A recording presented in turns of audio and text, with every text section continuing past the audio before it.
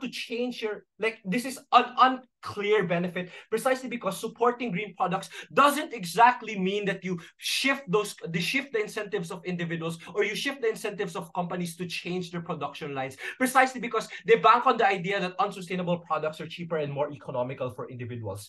Thus, comparatively, it is only when we bring these products or the fact of overconsumption being harmful into light where we call out the fact that they're overproducing, where we call out the fact that the consumption, for example, of these unsustainable products is the very harm that exists on the ground. That is when they are compelled to lean out their production, precisely because that's the attitude of environmental groups, for example. So that is when they produce less products and only produce the ones, for example, that are necessary by consumption of individuals. But next is the saturation of green products is still harmful. This is because of three important reasons. One, often, these green products are expensive and these individuals, especially in developing countries, cannot meaningfully opt into, for example, green products in the long term. It is unclear whether or not your support will make the production cost cheaper. In fact, we say that it's not. This is precisely because they're much more expensive to produce than renewables or than like single-use plastics. Second,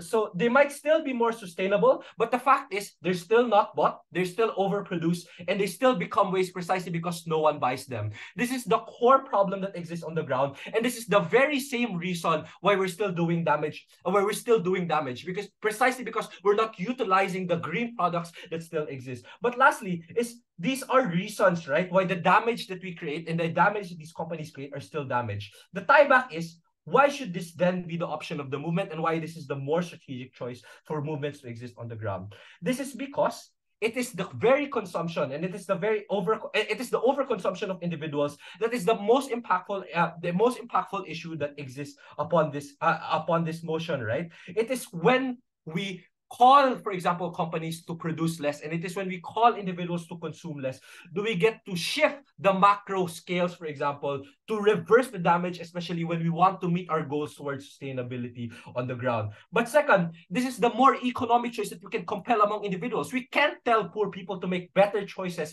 We can tell them to consume less and make better decisions by not buying and opting into the machinery of capitalism war. This is the more appropriate course of action, especially for an environmental movement that cares about impact, that cares about change. It is only in OG. Yoshida, I thank the Prime Minister for that speech. To begin the case for the opening opposition, I welcome the Leader of Opposition. Here.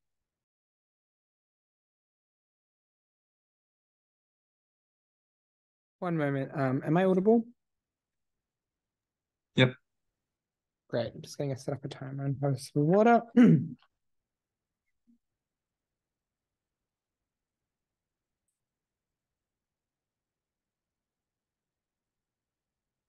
POIs in chat. Opening opposition have a simple and elegant two-pronged strategy to win this debate. First, we'll explain that anti-consumerism is incredibly unpersuasive and is only increasingly so. Comparatively, green products are likely to convince more people to buy into the environmental movement, which means pound for pound, the environmental movement achieves more environmental change for their advocacy. This is especially important because the environmental movement has other demands than just convincing people what they should do about consumer products. For instance, they're trying to convince governments to do a renewable energy transition, which means they require the highest level of buy-in possible.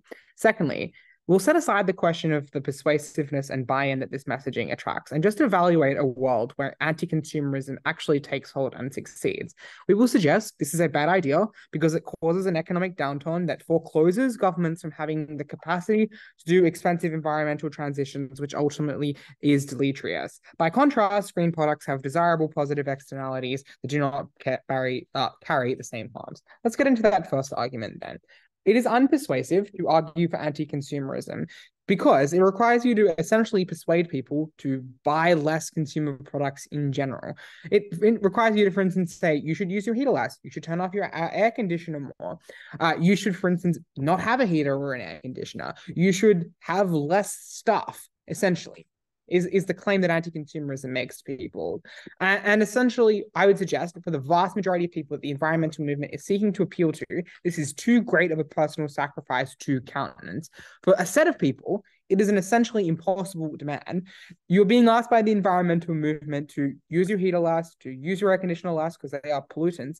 But no, I can't do that because it's hot or it's really, really cold where I live and I have to have a heater. Anti-consumerism for those people is simply unpersuasive. But even if you're capable of that, like buying consumer products is often seen as an integral part of the way people form their identity. For instance, how people buy clothes is often seen as how they express their sexual or gender identity, which is very integral to people's understanding of themselves, which makes convincing people to do less of that very difficult.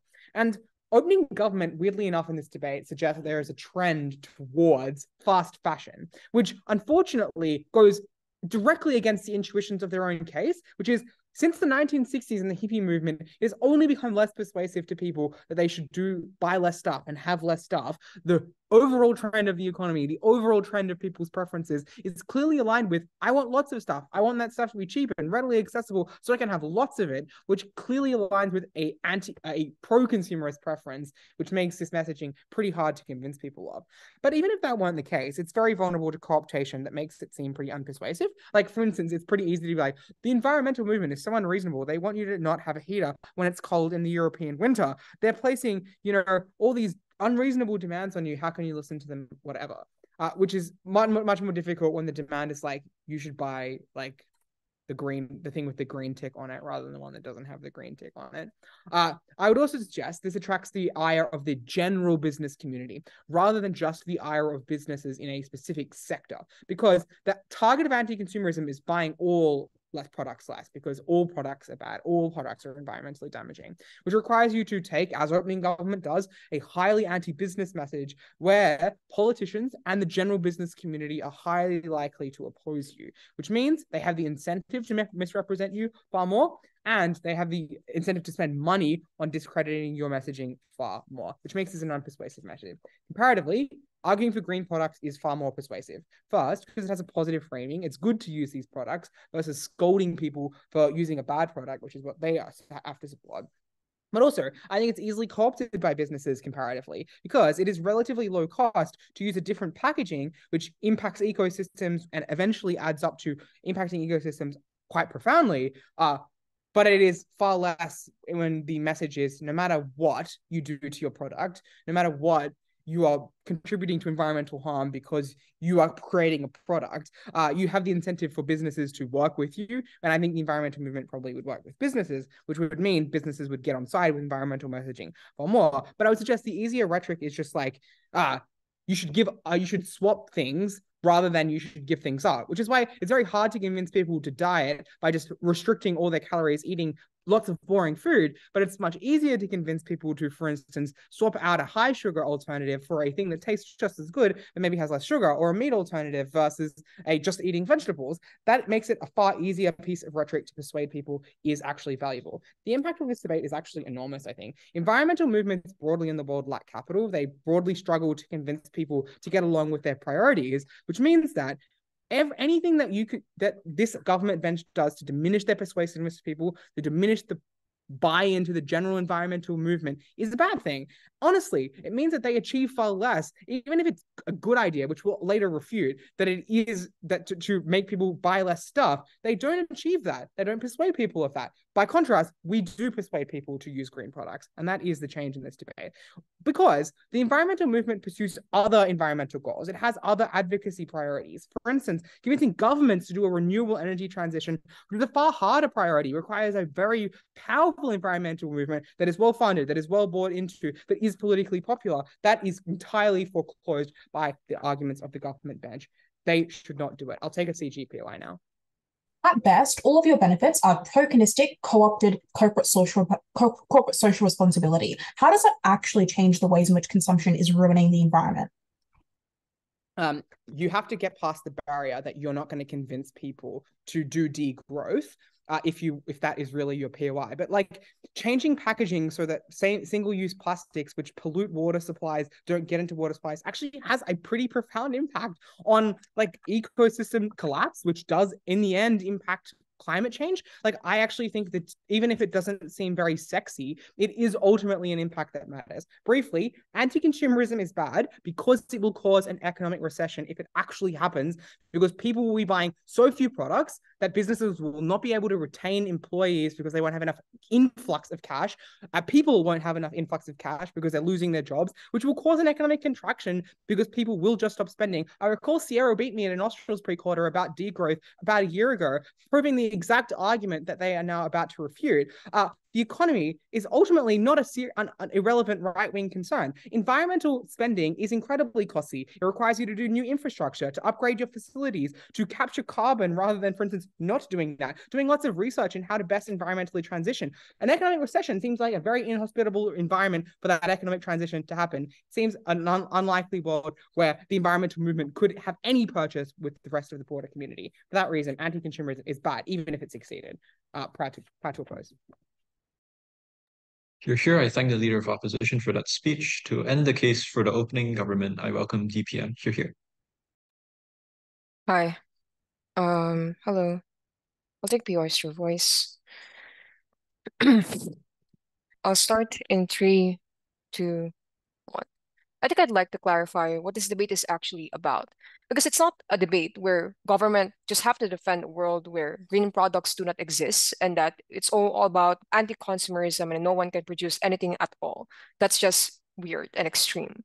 We say that it's about where we prioritize and what we have to prioritize first as a strategy in order to meet the goals of the environmental movement. And that is to suggest that on our side, while we prioritize anti-consumerism first, it does not fiat that in the long run, we cannot transition towards green products or that there will be no creation of green products at all.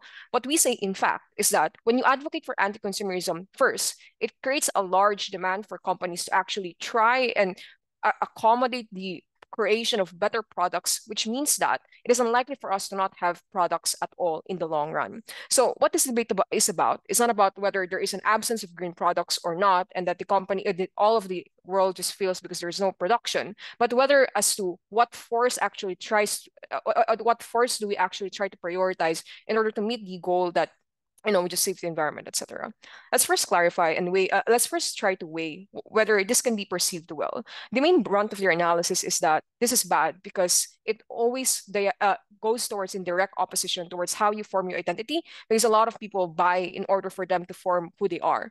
I think this is just asserted, right? Often, a lot of people buy less because they understand that their identity is often independent of what they buy. But even if this is true, right, we say that the trends of anti-consumerism that we say comes as well in together with a lot of trends of the progressive movements, things such as minimalism, things such as saying that you only buy what sparks you joy. I think these are things that also tries and create identities. So it is unclear as to why identities are absent on our side. In fact, we say that the formation of identity on our side likely becomes better precisely because now you do not have to spend so much things. You do not have to spend or reformulate your identity over and over again just because of the pressure of consumerism. We say that it's likely to be, the quality is likely to be better, that you feel more satisfied with yourself when you have less stuff, precisely because you know that this stuff is likely to be good, likely to be responsible as well. So notice that at the end of that, it is unclear whether the formation of identity is absent on our side. We say that it's likely to be better on ours. The second thing that they say is that it's going to be expensive, and a lot of governments and companies would not want this. The problem here is, again, it is asserted as to why in the long run we cannot have any green products at all. We say that we're likely to have it, right? But even in the worst instances where a lot of governments and companies probably think that this is unpersuasive precisely because it's anti-business, we think we're likely to be able to trade this off. Because what we want to convince are not the companies and the governments, rather, whether the public can actually opt in to have the lesser demand in order to convince the companies and government to actually do better in the long run. What we say is that we're likely to, even if we're not able to get immediately the decision of companies and governments, we're likely getting the public first anyways, which is good. And this is, again, reinforced by the fact that there are a lot of ideologies right now that shape people to become more responsible with what they buy. And they are mindful precisely because it's expensive, because they understand that there are repercussions when you buy a lot of products, which suggests that it's likely that a lot of people are going to perceive this well. So in the best case, right, that people prioritize green products, I think that it'll still lead to a lot of direct consequences because companies still have the incentive to fabricate demand and advertise pervasively. And this is me like attacking the model. The consequence is that if a lot of people still do not understand consumerism, and it is likely that there's going to still be overproduction of green products because they still need to have a lot of demand, precisely because the public demands that there should be more and more and more products. We say that this will still create carbon. This will still create a lot of harmful gases towards the environment. And this is something that is really bad, precisely because right now, right, the environment is extremely saturated by a lot of pollutants. At any amount of like 0.1% of additional methane will likely collapse the ozone layer or something like that. We say that that's extremely detrimental. What we say even is that what we say even is that we think that the attempts to anti-consumerism is likely to be is likely to be better, precisely because absent consumerism, it is easy for other activities of the movement to be effective. Things such as tech that cleans up oceans, things such as creating more green products in the long run, precisely because now people understand that they have to be responsible with the choices that they have to make. And they can consume less in order for like to not produce a lot of like pollutants in a lot of pollutants. But secondly, right, it also makes the technology and development effective in cleaning up a lot of things, precisely because on their side, if there's a lot of green products that is continuously being overproduced and you're trying to clean up oceans, it is still a fact that there's still a lot of waste going towards this ocean, precisely because you still are creating a lot of more products, which means that it's a net zero game on their side, right? You don't clean oceans and you just create more products in the guise that probably it's 50% less carbon, but it doesn't mean that it's ultimately less no carbon at all. We say, therefore, that it's better that we have anti-consumerism insofar as we limit the amount of products that we limit the amount of products that the public use, and therefore incentivize a lot of these companies and government in the long run that perhaps they're angry right now, that in the long run are able to create more or tangibly more good products in order to cater towards like profit, etc. Sure. Why has fast fashion become much more popular in the last 10 years? I don't think it is popular in the last 10 years. I think a lot of times fast fashion has been boycotted a lot. So for example, if you look at Shine, if you look at H&M that uses a lot of child labor, when people understand that there are a lot of like environmental damages by fast fashion, often they do boycott it precisely because people understand the consequences of these things. So it's unlikely to be true. But even if it's the second thing is that for companies and government, I think here the problem is that in either side, they are unlikely to try and do environmentalism good, right? Because on their side, companies can still greenwash, they can still create products, put a green sticker on it, and that's good, or that they can overproduce these green products and therefore create carbon. So it's unlikely for both for any in houses to convince companies and government. But what the value that we're trying to forward here is that when you are able to capture the public, which is already can be convinced precisely because of the trends that is happening right now, it's likely easier for us to try and ease the government and companies to try and to become more environmental in the future. So again, it is unlikely for us to just not have products at all. This is very uncharitable of opening opposition to propose.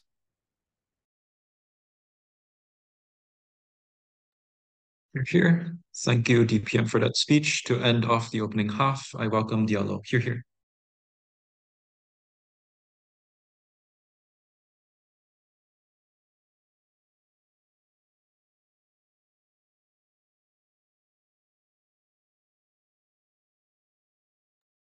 Just checking I'm audible. Yep.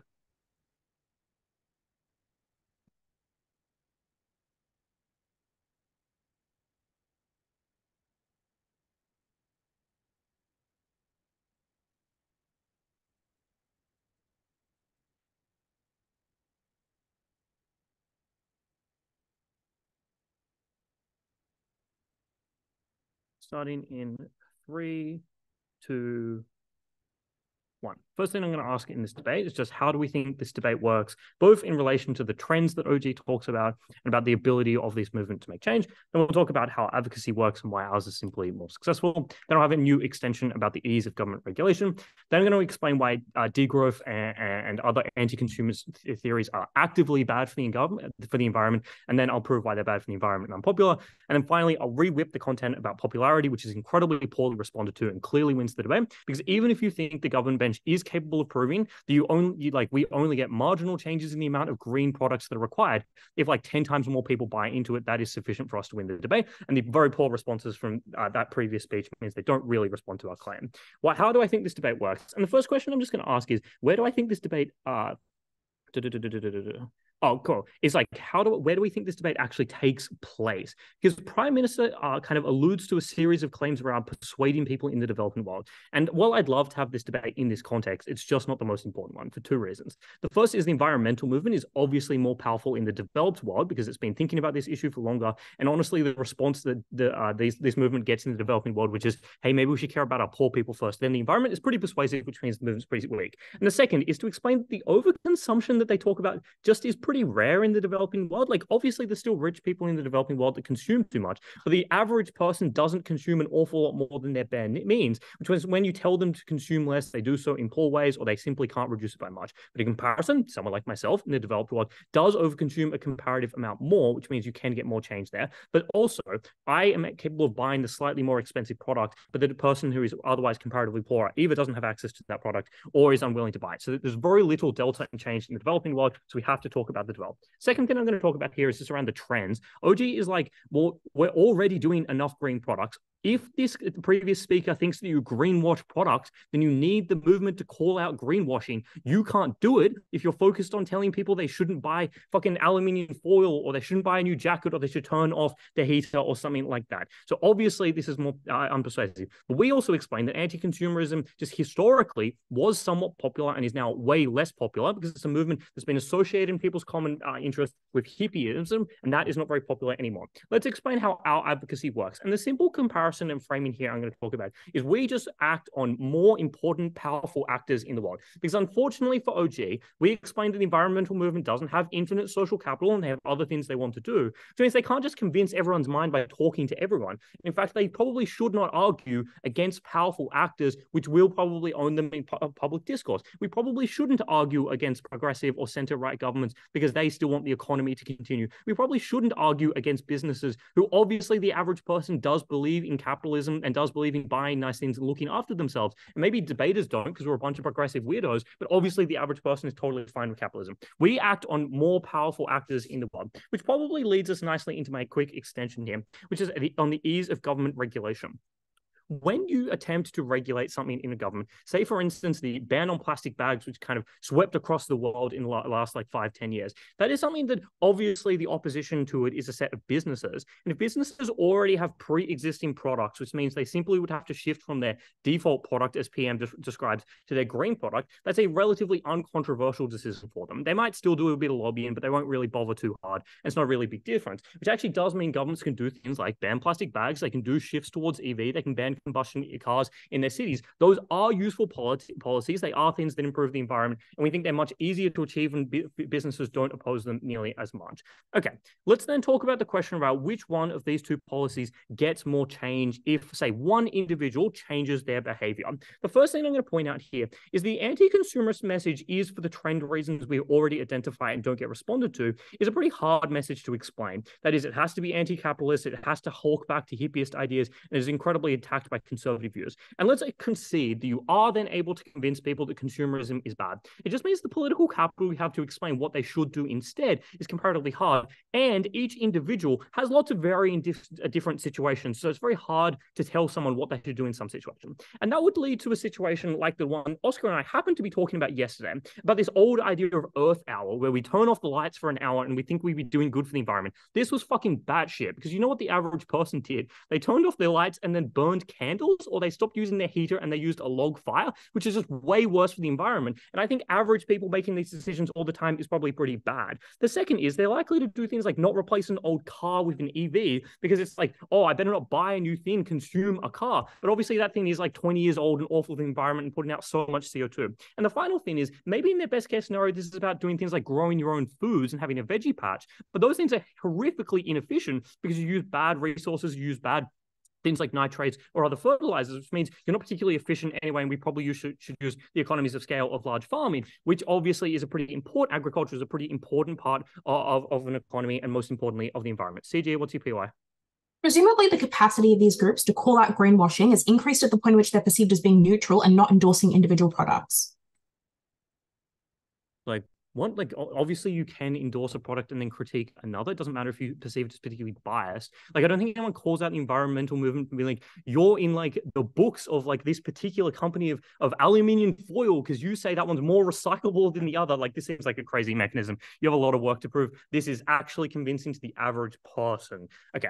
The second claim I'll make here is that these shifts in tactics are particularly good for the environment. And I'm not saying they're better than the standard product. I'm saying they're actively good for the environment. And that's because the biggest shift we're talking about here is things like packaging or like the construction of, say, a phone case or something like that, or any other sort of normal tactile item, where we might shift from using a single-use plastic towards, say, constructing something with paper or cardboard or bamboo. All sets of resources which are much better for the environment, provide things like environments for animals to grow up in, and just suck CO2 out of the environment. So anytime we make those shifts, not only are we making a product that's better for the environment, we're making a product that's actively good for the environment, and we should do just for itself, which is the way that we rebut this claim that OG continually says and asserts, which is you make too many metal straws. No, it's fine if you make too many pieces of wood. Obviously, that's just good for the environment. The second set of claims we have is this provides jobs, both because degrowth provides negative jobs because you have less consumerism, but also because you provide new jobs in new industries that, say, are shifted towards something like hemp, which is a really good material that would replace lots of things in, say, construction.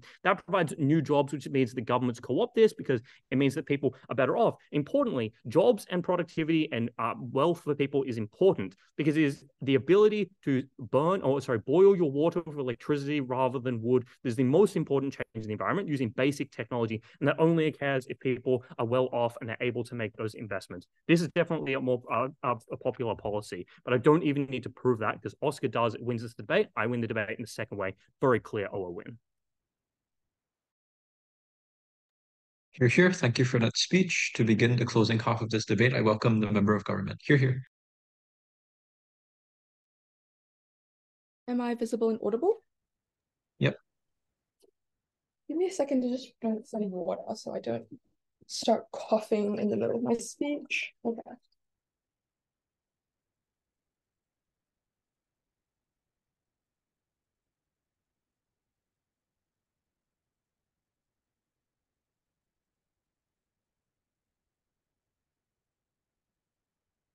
Okay. Starting my speech in 3, 2, 1. First, I'm going to do some framing and outframe the top half because I think they missed important considerations about what this actually looks like. Secondly, I'm going to talk about why advocating for this is actively harmful for the environmental movement, answering like the question from OO that OG has not answered yet. Thirdly, I'm going to prove why the anti-consumerist narrative is actually really persuasive for these people, flipping the entirety of the OO case. Okay, firstly, talking about framing, I think what was missing the top half framing is like actual characterization of what the environmental movement can do. Notably here, the environmental movement is small, they lack political capital. I think the second thing to note here is, as OO concedes, like green products are already perceived quite positively by people in the developing world. It was deeply unclear to me, like by OO's characterization, why necessarily the environmental movement needed to advocate for like consuming these more, right? And a third thing to note here is that young voters especially are criticizing the environmental group for their incredible short-sightedness in like prioritizing advocacy for these movements for these products instead of like actually doing anything good. I think the fourth thing to note here under framing as well is that there already exist intrinsic incentives for corporations to make green products, just like in terms of advertising, ESG incentives for investors and all of those things. What does this mean then? This means that at the end of the day, there's very little delta of change, there's very unclear why environmental organizations would be the tipping point then for like huge amount of change. What matters then is how this organization centers itself to get broader policy changes and actual broad support, noting that we exist in an incredibly critical time when support for green products is already there, but support for like actual environmental policy is very low. Okay, firstly, just some extraneous responses to opposition before I get into like substantive material. They say that it's like incredibly unpersuasive because doing things like switching off your air conditioners is very unpersuasive. Like that was just deeply unclear to me. Like that's asking people to lower emissions, not engaging in anti-consumer stuff. But I'll actually integrate my response into that in terms of the anti-narrative stuff. Okay, firstly, why? I'm going to explain why this green movement actively advocating for for green products is actively damaging to their movement. Noting here, the framing is that we think that green products are good, as like all sides agree. But the problem is when you spend your time advocating, that's incredibly bad. I have about like 6 mechanisms on here. The first thing to note here is that green products use relative metrics to determine how green a product is. For example, like, oh, more recycled materials. But that thing is, it's incredibly it's incredibly hard to discern that because it's up to the discretion of the companies, and it's the fixed incentive of a company to exaggerate how unsustainable it is. The second thing to note here is that this advocacy undermines the quality of the green products, noting that like currently what this means is that it already has a unique selling point because it's already perceived as something like analogous to like how novelty items is perceived as really good and stuff, right? Because of the virtue signaling that surrounds buying green products and stuff, right? But what the environmental movement advocating for this does, therefore, means like probably people buying more and more of them. I think the third thing to note here is that they're still very susceptible to the harms of consumerism, which is to say, like, you can use this to virtue signal to say, oh, look how good I am, using this incentive to like bait the consumers. But more importantly here than all these previous mechanisms, panel, and I want you to note, is that what the environmental movement advocating for this does is it means that activist investors and mutual funds that actually have like climate-friendly incentives, now instead of using their funds to fund speculative technologies, they're much more likely to fund production of these green products, noting that the legitimacy they have only existed insofar as the environmental movement was actively advocating for this production in the first place. What does this mean then? This means that firstly, you just got extra net consumption that offset like any greenness you could get, which is directly against the incentives of the environmental movement. But I think the second thing to note here is that even if there was existing green products in the market, as like pretty much OO concedes that people already do have incentive to buy this, you cause people to buy them more, leading to all this incredibly negative carbon damages. But I think the third and incredibly critical thing to note here, panel, is that this meant you gave capital to companies that were more likely to invest in ways that were incredibly bad for the environment, noting that things like green products are only tend to be created by like large companies, because creating a green product has huge overheads at the point in which this company is like incredibly small margin of profit. This means that over time, not only will these products probably become worse, but the company is like more incentivized to be incredibly propagandized about the market. That's probably incredibly harmful. Before I get into why, we're going to flip the entirety of the OO case. I'll take a POI from OO. As we explained, the environmental movement is necessary to raise information and awareness, to call out greenwashing, and to convince more people. Clearly, there's a delta.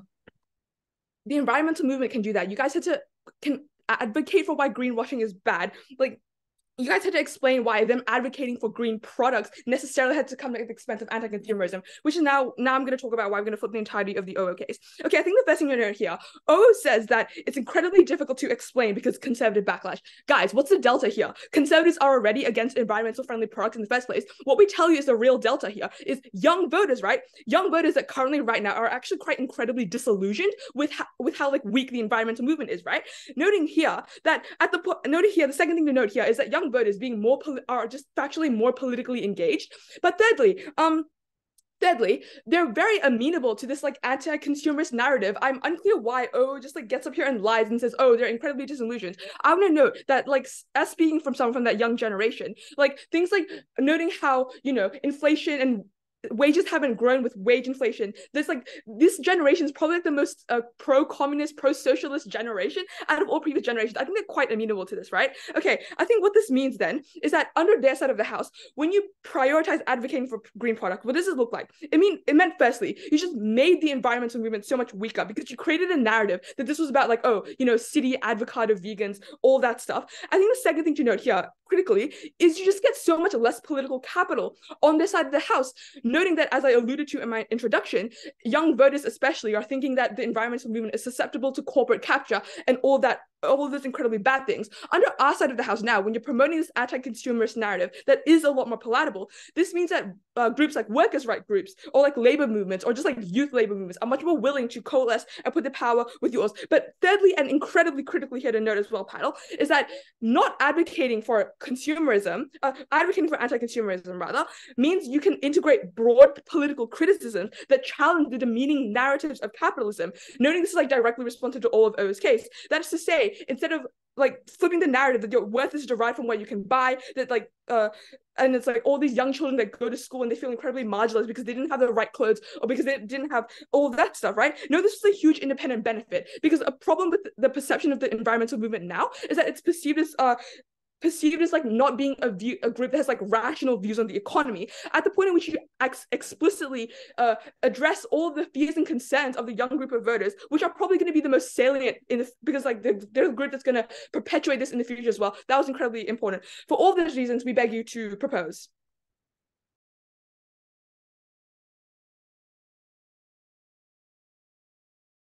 You're here. Thank you for that speech. To close off the Gov bench, I welcome Government Whip. You're here. Hello, can I be heard? Yep. Thank you.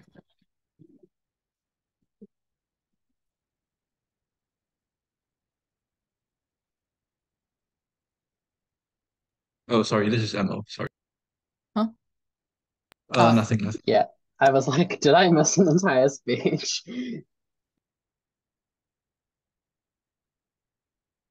Huh? Oh, wait, can I start or? Yeah. Go ahead. Oh, okay. Sorry, I got it.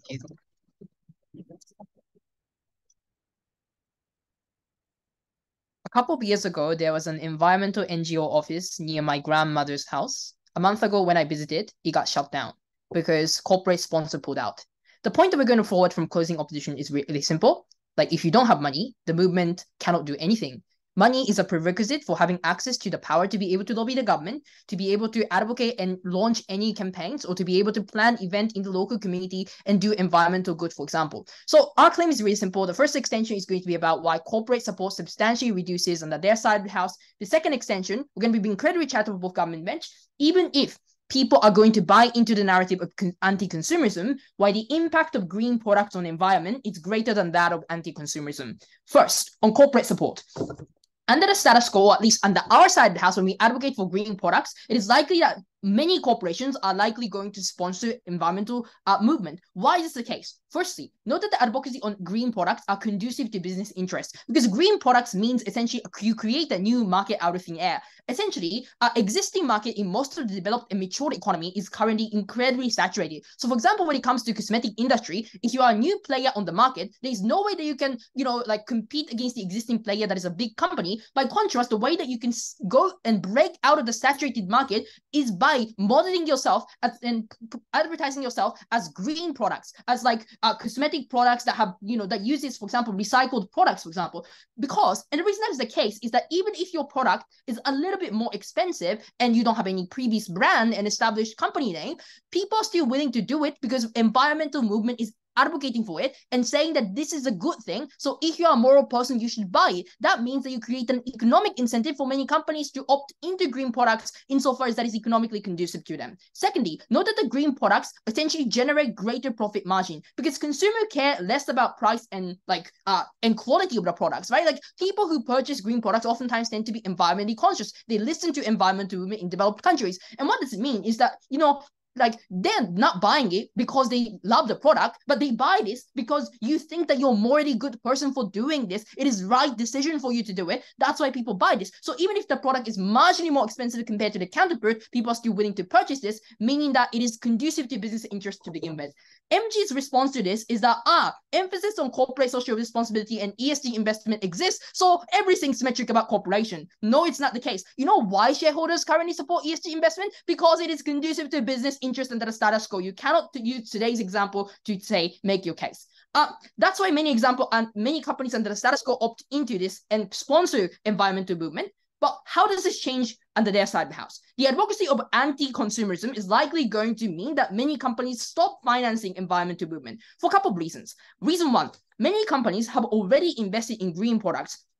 That means that they've established supply chain, they've invested in things like research lab, factories, as well as advertisement campaigns already. They've spent millions of dollars doing this already as a way to invest onto the future speculative benefit of being able to capture the market in the future. The problem is that environmental movement now says, oh, fuck you, right? Like essentially says, oh, we're not going to buy any products, and convince their followers in the main consumer side to instead try to not consume anything, which essentially means that the main consumer market is gone. They did a substantial amount of profits, and they made all of that investment already. They spent tremendous amount of money already, but they gain no return of absolutity under their side of the house, which means that the corporations are likely going to be specifically PEEPs. They do not have capacity to finance it. They're going to be incredibly retaliatory against environmental movement. But secondly, note that the very advocacy of anti-consumerism in itself is a negative campaigning against your products, because essentially what it says is that environmental movement essentially tells shames for excessive consumption. This looks like telling people that buying stuff leads to environmental destruction.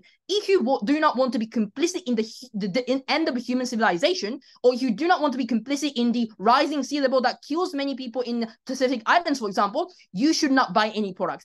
Which essentially means that the very product that you sell is going to be tainted with the image of the destruction of the entire humanity and very bad environmental destruction, which means that this is a negative campaigning that is likely going to be seen as a hostile thing in terms from the perspective of corporation. But the finding we would suggest, I just go with that. That means that the many corporations are likely going to stop sponsoring the environmental movement. What is the impact? On the daily scale, NGOs and many environmental groups, for example, need to pay rent for their own offices, pay for their workers, or event planning takes enormous amount of money. None of this is available if you get shut down.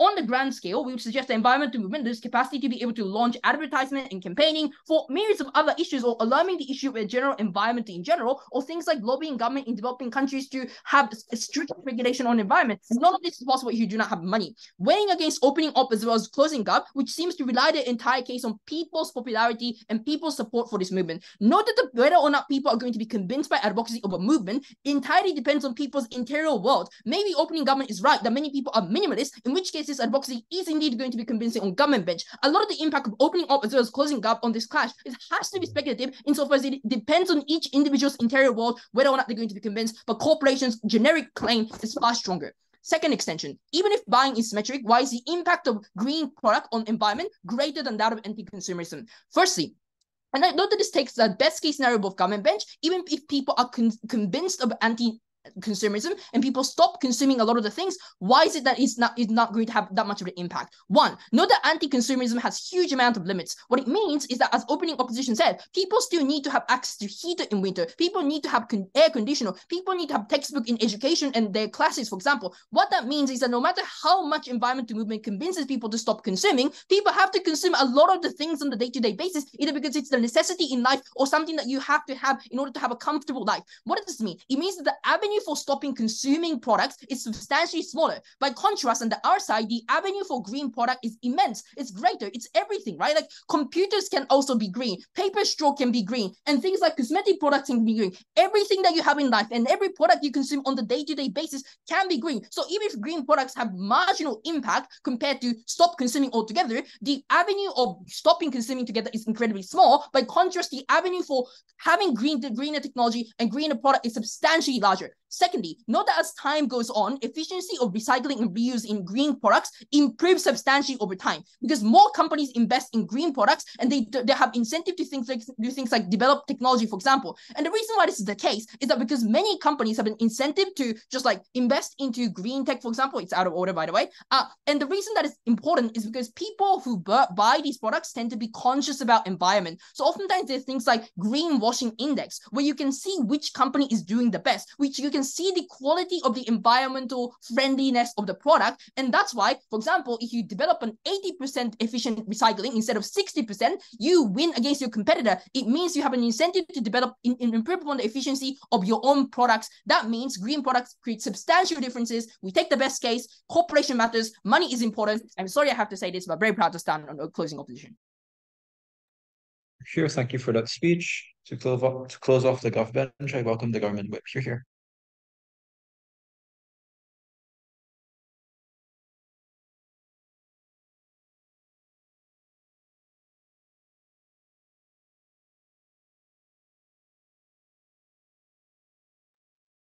Quiet POIs in chat, please.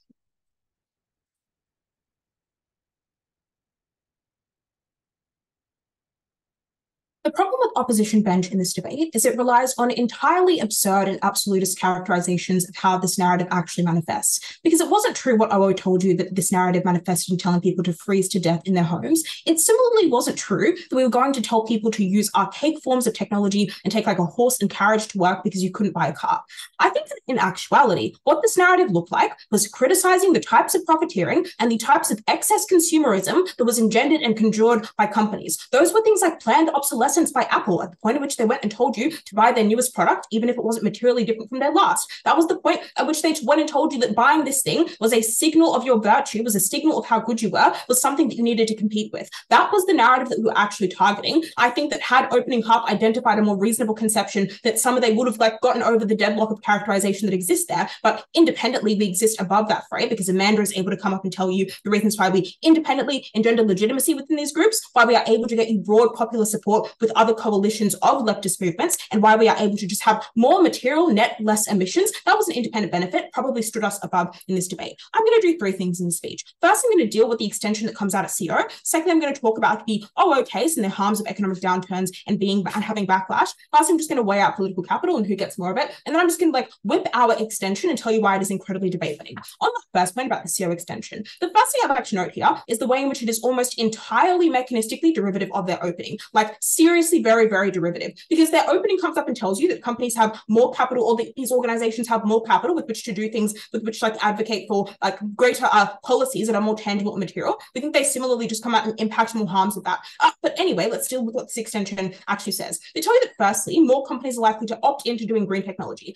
Sure, that wasn't a good thing. That was what's being contested. Likely the form of that was going to be very tokenistic, corporate social responsibility that like pandered to things in certain interests, but wasn't actually materially good. Note the ways in which almond milk is actually quite bad for the environment in some instances, in the sense that it is very water intensive. Note the ways in which you could like obscure the metrics of which you measured how green something was by comparing it to past products in a way that doesn't actually tell me a lot about the tangible environmental sustainability of a product. The thing has 10% less plastic than before. I don't know how much plastic it had before. The second thing to note though is that it is oftentimes only big companies that do this, and this deletes the part of their extension about now new companies get to come up and have an incentive to enter into these markets. Note that was specifically because the margins at which you had to like operate green technology were necessarily lower. You had competition incentives to have a more competitive product and to like lower down your price, but note the fact that the margins therefore, because you had higher operational costs by virtue of having to be green, meant that you probably didn't have a huge incentive to enter into this market, meaning that it was already established companies that went out and did it. But secondarily, noting the fact that it oftentimes necessitated higher operational costs meant that you only did it at the point at which you could do it at scale, meaning that you did it if you were a big company that already has shelf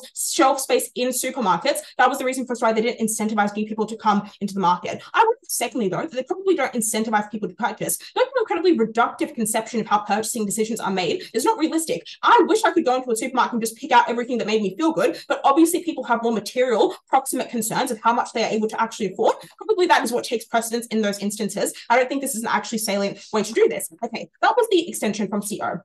What else? What did we get from OO, and why was that just not kind of going to win over our analysis? They tell you this is their first really, really big and ambitious claim, which was to say that now you cause an economic downturn. I think that was firstly contingent on an outsized characterization of the actual political capacity of these movements, which is to say that Greta Thunberg cannot make an Instagram post and cause a recession. Obviously, there was some limitation, and the unreasonable characterization we get there just isn't particularly persuasive. But I think that secondly, note the fact that even if we're going to engage with the scale that we get in the characterization from OO, note the fact that oftentimes this is probably a good thing for the economy insofar as we are currently experiencing inflationary crises globally. I think this actually gives you some degree of credence as an environmental movement insofar as oftentimes the criticism that is levied against you is that you are economically unrealistic, insofar as you are able to coalesce with dominant and legitimate narratives on the economy to say that actually stop spending. That probably makes you more insulated from those criticisms. Next in this debate about political capital and what changes, I would just note really, really importantly that the material and responsive responses thus far that we get to the claim that you can still call out greenwashing insofar as it is a part of your imperatives as an environmental organization. You just don't endorse individual companies or promote specific types of products is incredibly important. And the responses that we get to it, absolutely full. What do we hear in response? Firstly, we get a flippant POI response at 00, which is to say that no, actually, people don't think you have biases. Just gut check this, right? If a company is being paid by one company and then it tells you not to buy the other company, presumably that discounts the material or the extent to which you are willing to buy that kind of advocacy. But I think the second important point here, and this is kind of weighing out the other points about political capital compared to other forms of capital, this is the backlash analysis. Will big companies fund you? Is that a bad thing? Is that a good thing? I'm going to directly weigh why it is that political support and being able to form coalitions with labor movements, other people on the left, was more materially significant than any amount of corporate support that they got under their side. The first thing to note was the material that comes out at Amanda, which is to say that you have activist funds and investors that are going to give charities as well that give capital to these organizations for the advocacy that they do. I think that at the point at which they perceive that you are captured by corporate interests, they are less likely to choose you and less likely to do that in those instances. I'll take you in a second, relax. I think that the second thing that's important to note, though, is that your competitors within that industry likely discredit you, irrespective of whether or not you target all of them or target one. I think that if it is the case you promote PNG, other companies are probably likely to target you and discredit you as a means of targeting people who they want to take market share from. Those are reasons for why that's likely to be static. I'll take a POI from opening. If you do succeed at persuading people, you cause a recession, which leads to job loss, which means it's harder to spend stuff on renewable energy, which is bad for the environment. So I asked you the question, do you succeed? Okay.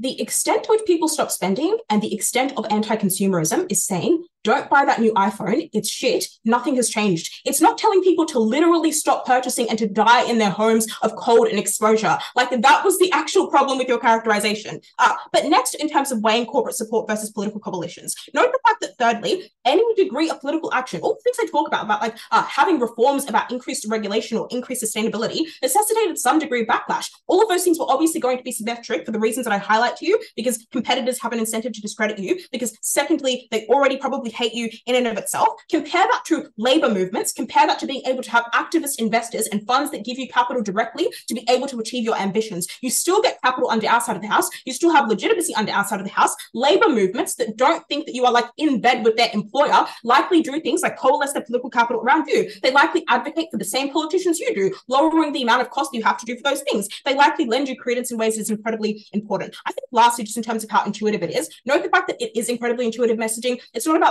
giving people marks to read. It's just saying don't buy the new iPhone, don't engage in excess forms of consumerism. We extensively challenge the absurd characterization that comes out of opening. By the extension at Amanda, give us the one.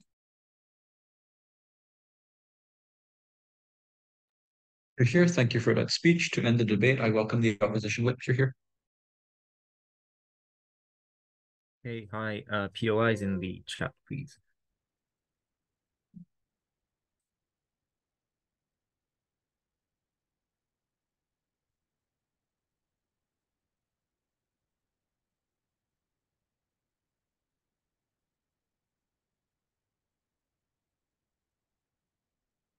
Okay, start.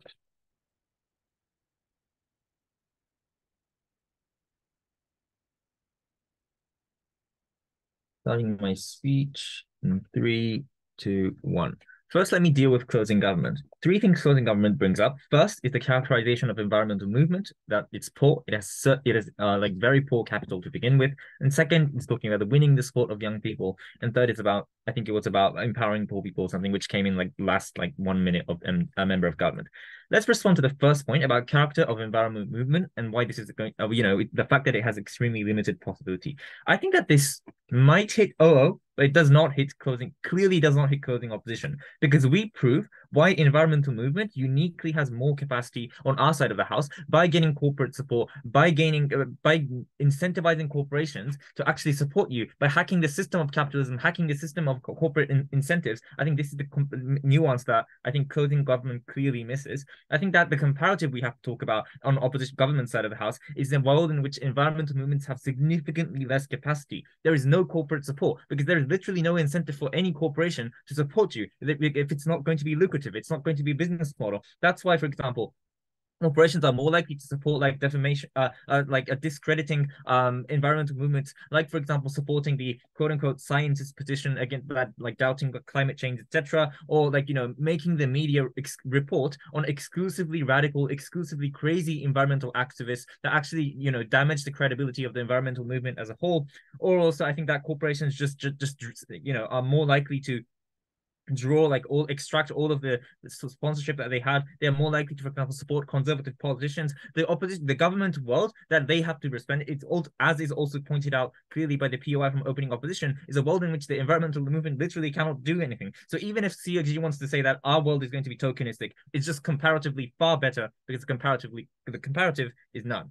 Okay, second is that young people do not resonate with anti-consumerism. I have a couple of responses here. I think that young people are often exposed to ads or like beauty standards of corporations on your train to your school or on your Instagram reels or on a daily basis. It's very difficult to think that young people are actually inherently anti-consumerist. We think that they have incentive to actually buy, but I think that they are at an age in which they will, for example, want to express themselves. That's why the majority of fashion consumption comes from the younger generation. Let's see. I think that the vast majority of these people, like the parents, are employed by these capitalist institutions that, for example, sell shoes that their parents make, or the clothes that their parents make. I think all of these things mean that they're unlikely to be, anti-capitalist, which is an extremely unrealistic characterization coming from closing government. But the fourth thing that I will note here is that it's clearly in tension with the government characterization, in which people generally have a trend to advocate for environmental movement, or are they going to they have a trend to be like anti-consumers? I really do not see why they are likely to reject green products. If it is the case that they resonate with environmental movement, they are probably going to resonate with us as well. Okay, and then the final concern that they had is that it's going to be an extremely expensive product. I think that you can just charge premiums for those products so that rich people can only buy. There are multiple mechanisms to actually prevent this from happening, like for example systems in like taxation, etc. So we would say that probably this is not a huge problem. I think that the fact that in green products are always going to be expensive is just an assertion. The final thing I want to talk about is production of anything is bad. Which comes from both opening and closing government. And they talk about, carbon waste or tokenistic. The more green products are produced, the more the environment is damaged. Okay, first, green products are environmentally friendly. If you've read the info site, they disintegrate, for example, in plastic, or like the straws that do not emit like carbon in their production process. We really do not see why the increase of green products is going to be bad if just by this mechanism. But second, I think that there are multiple monitoring mechanisms exist. For example, disclosing disclosing chemical composition on the product's labels is actually a legal obligation, or like financial security reports in which corporations are obligated to actually write about all of the ESG things that they've been doing, or governmental bodies composed of experts like the Ministry of Environment, or like at least exists in my country. I think that all of these monitoring mechanisms are probably going to exist either way. But thirdly, overconsumption is going to be worse in government side of the world, at the point where the environmental movement has significantly less capital, significantly less media power, and people are just going to be, more likely to be swayed and more likely to be influenced by the corporate messaging that corporations are able to, wield on their side of the house with all of the capital that they would have otherwise used to support ESG movements. I'll take a POI from opening. At the end of the day, the poor still can't afford to be sustainable, and green products become mere political decorations for the rich. It doesn't do anything. People still overconsume, which is what causes the damage. Why would the environmental movement let that happen? No, I think there's a misunderstanding of our extension. Extension is to say that on your world, green environmental movements to begin with are not going to have any capacity to begin, meaningful capacity. They just have to compete with the corporations and just be who just have so much more capital, have so much media capacity to actually wipe out all of the environmental campaigns that you could have done, which are on our side of the house. Okay, so let's talk about OG. OG talks about, mainly two things. First, about the saturation of green product is going to be bad. It's not going to be accessible to poor people on the ground. What we would say is that, number one, green products can easily exist in developing economies as well. We think that R&D is happening, which means that the price is actually being pulled down, but also local agricultural products are necessarily environmentally friendly. I don't see why this is actually the case. The second, if people are so poor And anti-consumerism is just going to be a far more damaging thing for these people, right? Because there's less production. That means that there's more cuts in businesses, like less supermarkets in your town, which is a much more serious issue for the daily sustenance of these people. I really do not see why anti-consumerism is going to help poor people. But second, and then they say it's going to be like, the second thing they say it's going to be the narrative is going to be less persuasive because they say that it's going to make economic sense. But I think people would already do this. People already think about, whether their expenditure or income is, matching like on a monthly basis. I really do not see why people are not doing this in the status quo. The difference emerges in context in which people have some level of financial capacity. And this is the context that we have to talk about. I think the opening government's context is largely asymmetric and therefore irrelevant. Okay, finally opening opposition. I think all of my material proves that it's probably an upwin, but still I will differentiate with opposition nevertheless. First, we prove the efficacy and impacting of gaining corporate support to begin with. We prove why sponsoring is exclusive and why the comparative is no support. We better explain the political support mechanism that O brings up, or people being internally persuaded. Political support or people's feelings are speculative. Ours is certain. Money is the prerequisite for environmental movement to sustain. So yeah, just calling out the obvious misrepresentation come from government whip. Second, I think that our mechanism is not contingent on the radical characterization of anti-consumerism, which opening opposition necessarily is contingent on. Noting the issue brought up from closing government. So we think that on all of those grounds, it's a closing opposition win. Here. Thank you for that speech, and thank you everyone for that debate. Please virtually cross floors, shake hands, and leave the room so the adjudicators can deliberate. Thank you. Thanks, everyone. Good round. Everyone.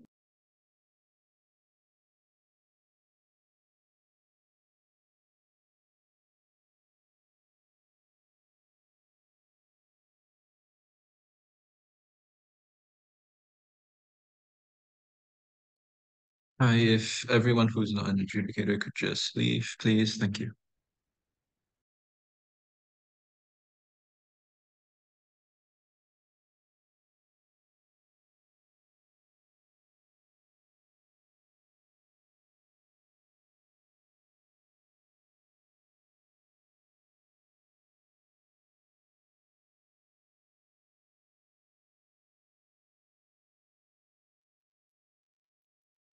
Hi Supe, are you there?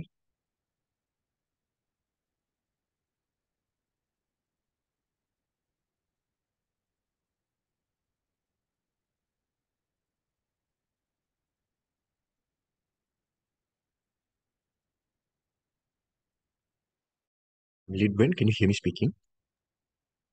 I don't think Denise is here either. Yeah, can we get from the Outcom to remove Denise and stop the recording? Or we can also move to Discord. Yeah, works as well. Sure, okay. Which Discord room? Room 2, maybe. But I think other people can join as well, even if we're in there. So I'm not sure. I think the deliberation room is locked. Yeah, the deliberation room is locked for educators only, if I'm correct. Okay, cool. Then room 2 deliberation.